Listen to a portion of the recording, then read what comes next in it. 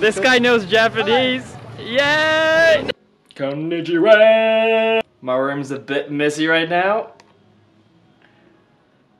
I'm just using 2 beds for myself.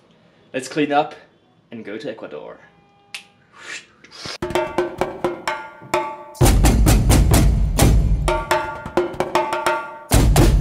I need to smell nice.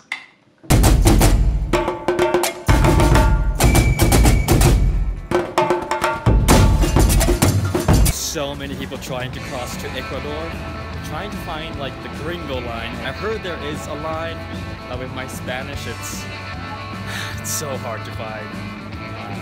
I found the right line. It's about like 50 people in front of me. Maybe like an hour max. Finally in! Look at that line. Exactly an hour. Okay, I'm through immigration. And that's Ecuador. And we are in Otavalo!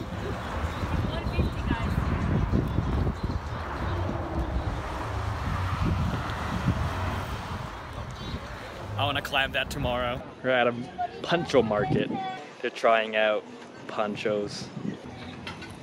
Oh, nice. It suits you better. Yeah. I want one too, but I don't have space in my bag, so I'm looking for actually a small case for my hard drive. That's the agenda for now. But it's closing, everything's closing right now, so I need to hurry up. Anyway, B-roll.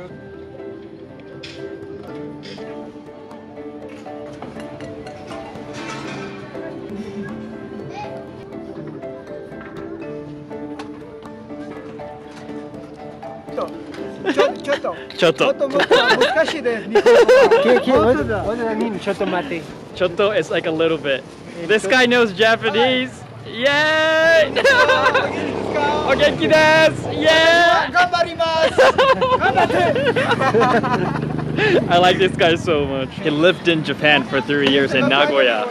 How crazy is that? I just met a Japanese, oh, he's not Japanese actually, but a guy who lived in Japan, and it really occurred to me that it doesn't matter where you are, whether it's a dangerous city, a glamorous city, a safe city, New York, San Francisco, Tokyo, it's all about who you meet.